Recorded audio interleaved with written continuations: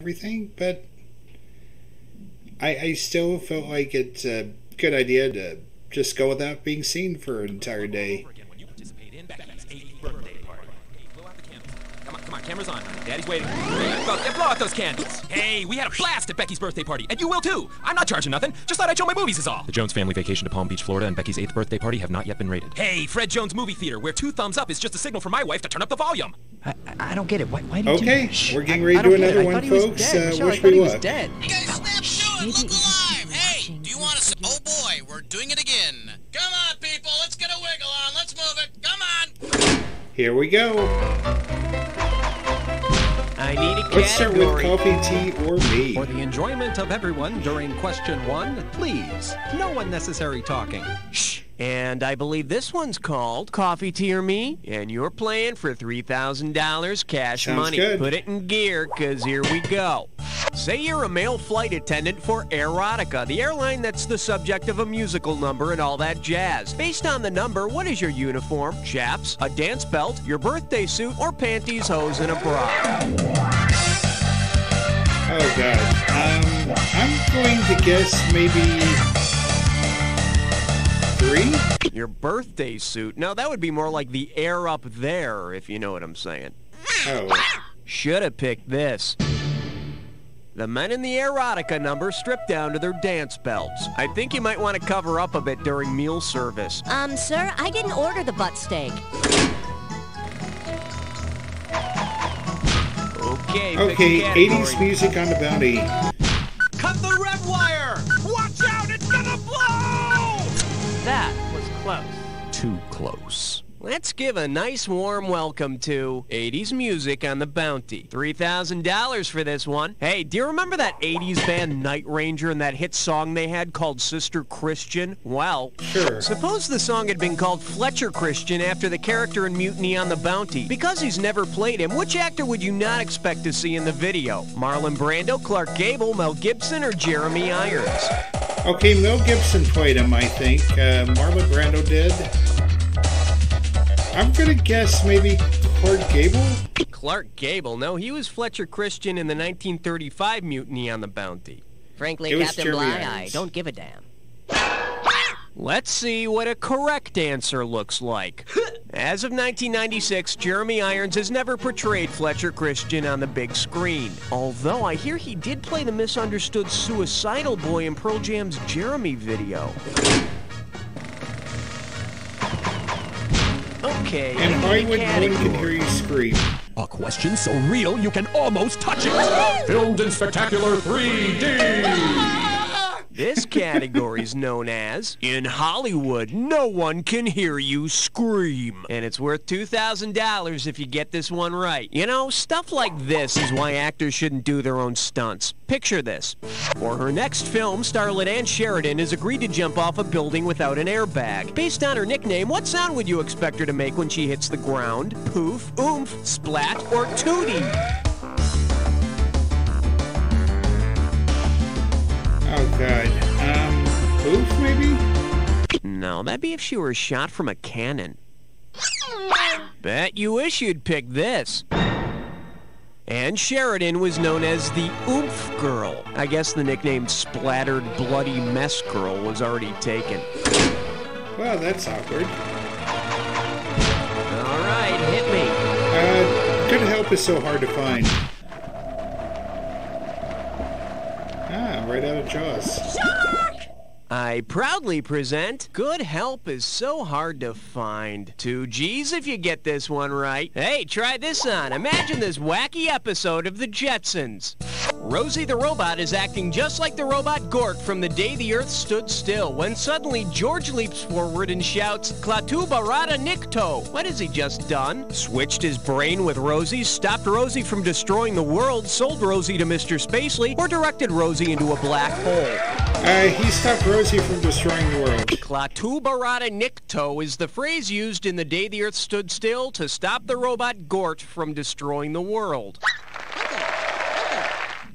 Unfortunately, the movie is no help for what to yell if you want to stop Astro from going on the rug.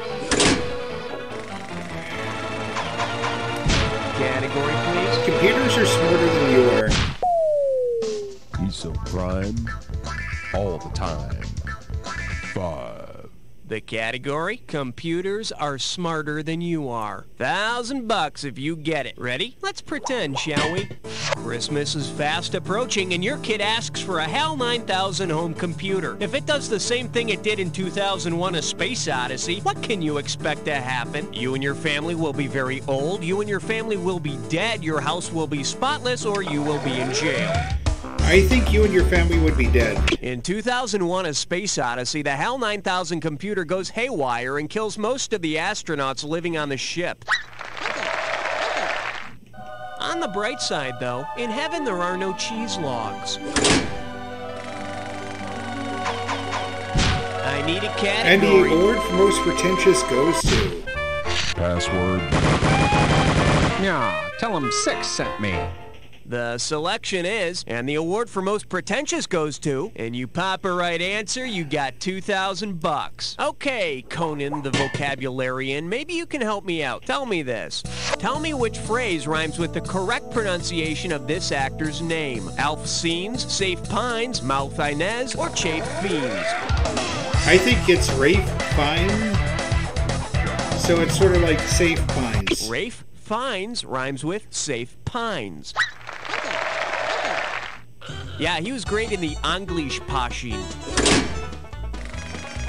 It was so entertaining in Okay, pick a category. Avengers.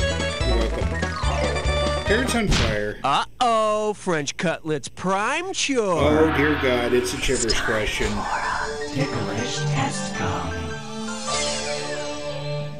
Your gibberish category for today is Parrots on Fire. Gonna start out with $5,000 on this one.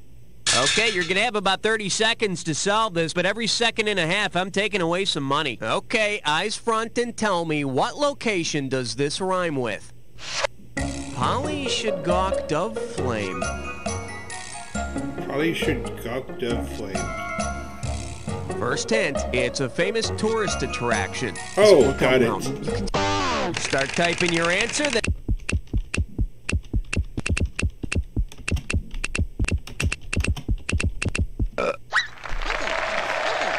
Yeah, I want to be immortalized by having people walk on me, dogs crap on me, and kids spit gum on me. Ah, fame. I'm gonna live forever.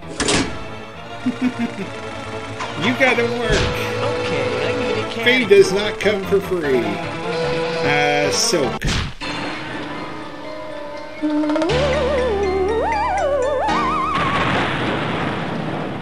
For your enjoyment, how much silk would a Best Actress chuck? $1,000 at stake on this one. Pull out your antenna and get ready to buzz. If the Academy Awards ceremony moved from Hollywood to the setting of the film Silkwood, what would the celebrity audience probably wear to the event? Erotic lingerie, radiation suits, strategically placed leaves and branches, or scuba gear? I think it had Silkwood. I think was something to do with nuclear reactors, so it would be radiation suits. Silkwood is about a woman who tries to uncover the safety hazards at a nuclear power plant, so radiation suits would be in order. Ah yes, the glitz, the glamour, the radioactive glow. Yeah, that's tanning for you. The truth about freaks.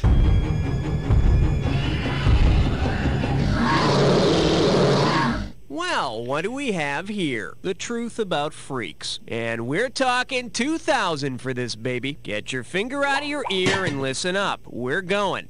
Which of the following is true of the 1932 cult classic, Freaks? Shirley Temple plays the bearded lady. It won the Oscar for Best Choreography. It features real-life circus freaks, or it inspired a Zippy the Pinhead doll. It features real-life circus freaks. Freaks has real circus freaks in it. So it's not one of your better first date movies, depending, of course, upon the date. Gooba Gabba, one of us, one of us. All right, hit me. To Beat of a Dead Drummer.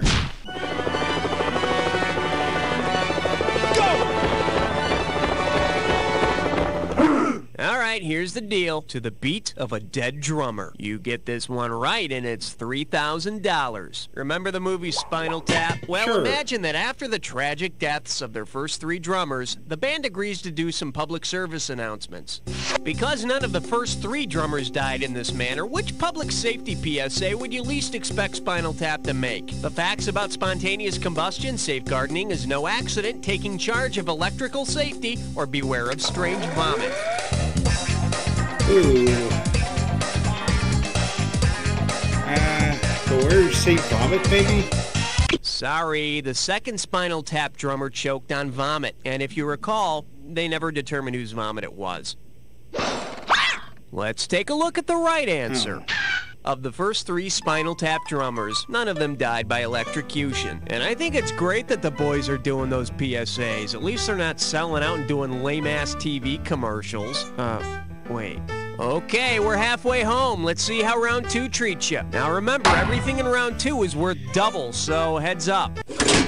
Alright, I gotta do a little bit better here. I need a category. Monty Python and job application.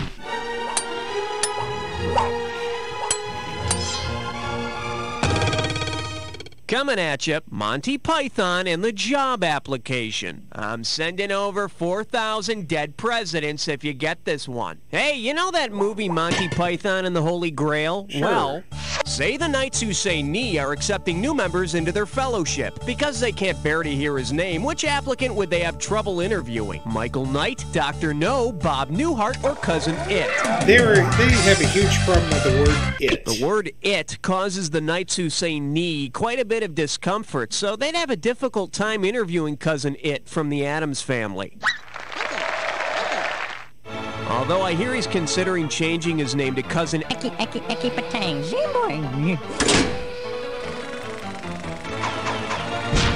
Okay, pick the A question we don't refuse.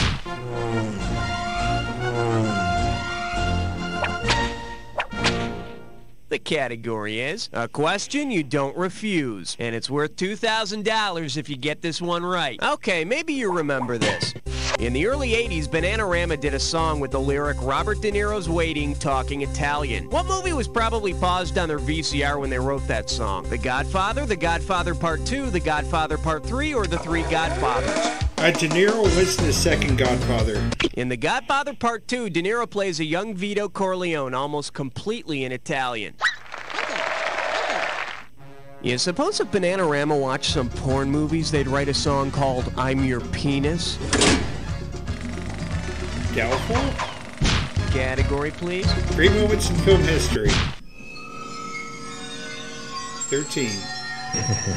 13. This one's called Great Moments in Film History. Play your cards right, you win $4,000. All right, help me out here. Buzz in and start typing when you know. What's the name of that film? You know it. It's got that girl with all the braids in her hair, and that guy who played that drunk named Arthur. It came out in 1979, and it features Ravel's Bolero. Oh, okay, got it. Let's see what you think. Start typing, then hit return. We're talking about the movie 10. Yep. I remember Bo Derek, and for some reason I thought the movie was called 2. Oh.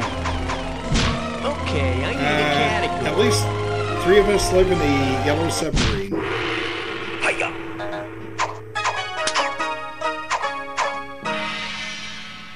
And I believe this one's called At Least 3 of Us Live in a Yellow Submarine. Better wake up, there's $6,000 at stake. Okay, imagine it's the late 60s and the Beatles have just fired Ringo Starr and hired a famous movie character to take his place.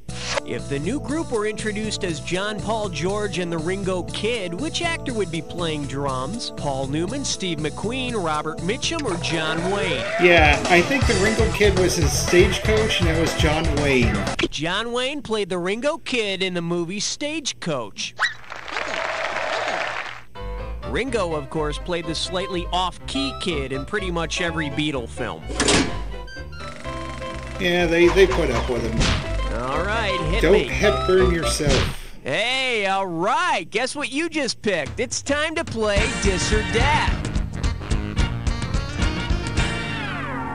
This dis or dat's category name is Don't Hepburn Yourself. Okay, I'm gonna read off 7 movie titles, and for each one I want you to tell me if it's an Audrey Hepburn film or a Katharine Hepburn film. As each film title comes up, if it's an Audrey Hepburn movie, press 1. If it's a Katharine Hepburn film, press 2. And press 4 to skip. Each correct answer will net you $1,000, and $1,000 taken away for each incorrect answer in any that you don't get to. All right, let's put 30 seconds on the clock. Let's do it. Breakfast at Tiffany's. Audrey That would be Katharine Audrey. Hepburn. Funny Face. Audrey. On Golden Pond. Catherine. Wait Until Dark. Audrey? Bringing Up Baby. Catherine. The Lion in Winter. Catherine. Last one. Catherine. That's all she wrote. Bring a beauty. Let's see your new score. There you go. Next time you treat. Okay, let's get out of here. I need a category. Almost homemade, but no gumps.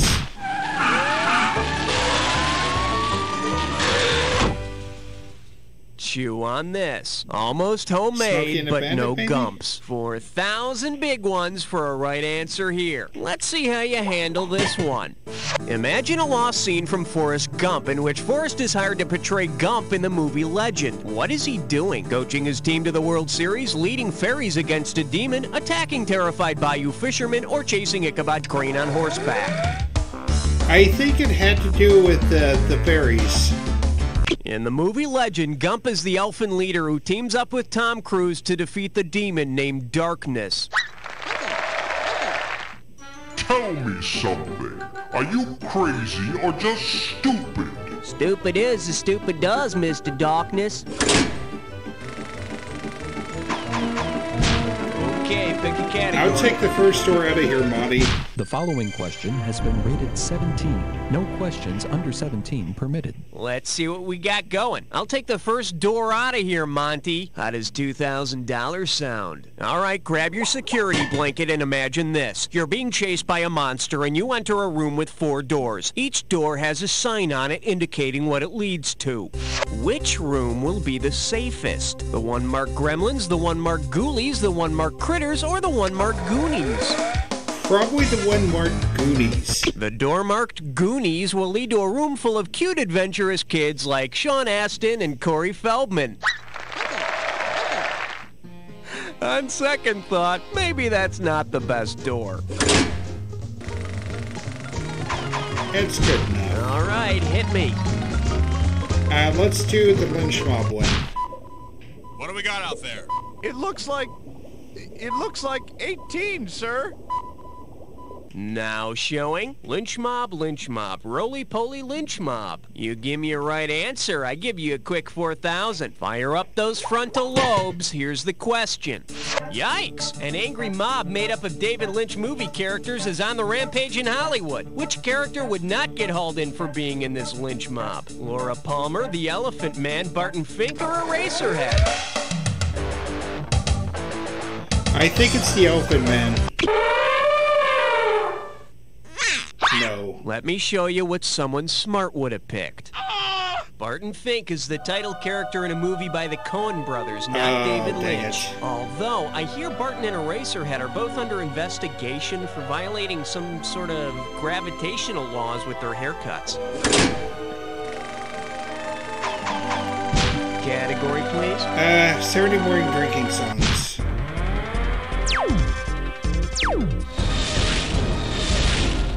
Okay, give it up for Saturday morning drinking songs. This one can net you $6,000. Heads up, here it comes.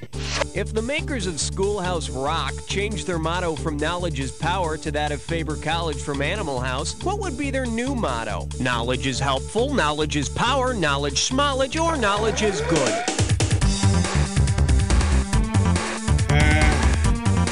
Knowledge is good, maybe? The motto of Faber College is, knowledge is good. Conjunction junction, what's your function? Don't know. Drink beer? Okay, I need a category. Yo. say hello to Yo. And you pocket $2,000 if you get this one. Strap on your helmet, we're going in. Which of these movie reviews best describes Sly Stallone's performance as a compassionate trucker fighting to get his son back, set against the backdrop of competitive arm wrestling? He sure had a mighty big fist. That film was a personal victory for him. He was over the top in the final scene, or his dramatic scenes were a little rocky. He was over the top in the final scene. Sly faces the challenge of playing a compassionate arm wrestler in Over the Top. Sly's next movie has him playing a misunderstood thumb wrestler. Apparently the thumb wins. Okay, pick a category. Call me by my first name.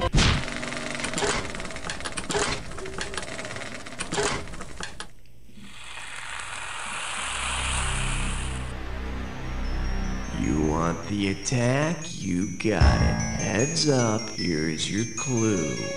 Call me by my first name. Disturbing. Or you can call me Mr. Cookie if you're nasty. Okay, good luck. Okay, Janet Jackson. That would be John, I believe.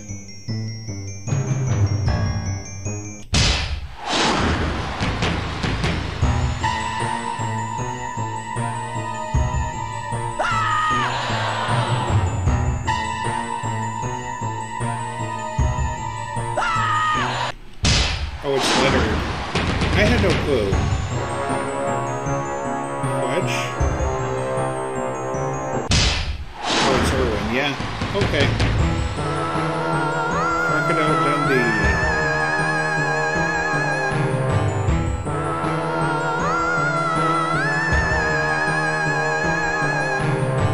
I don't know. Is there... Alexis. Okay, that works.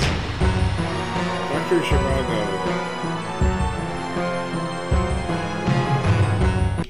Yuri. That's a Yuri. Maverick. Brett. Mick. Is it Erwin? It was Michael. Michael Dundee. Hi, George, I think you got it. Let's see how I brought up your score. That's the game. Pretty solid. Blair, I couldn't have done a better job myself, but then I wasn't playing by myself, was I? But seriously, Blair, and I don't say this to just everybody. All right, that's a wrap, everybody. Get the commercials rolling and roll. What's happening? Are we going again? Number one on the high scoreboard. You are in great company. A lot of wonderful movies have been number one at the box office. Let's see, The Trial of Billy Jack, Home Alone 2, the remake of King Kong. I guess what I'm saying is, don't get a big head about it. Let me know if you want to play again and go for that number 2 spot. Hey, I can do that. Well, now you can with the all-new at-home big-budget action flick.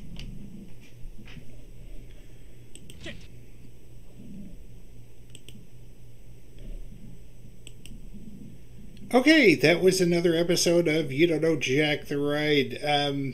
No, I'm sorry. Folks, that was another episode of You Don't Know Jack Movies. If you like what you saw, make sure you hit the thumbs up, hit the notification bell if you want to see more of our stuff, and leave a comment in the section below. Be sure to subscribe and spread the word. We'll see you next time here on Tickets Please Gaming, as the arcade is now closed.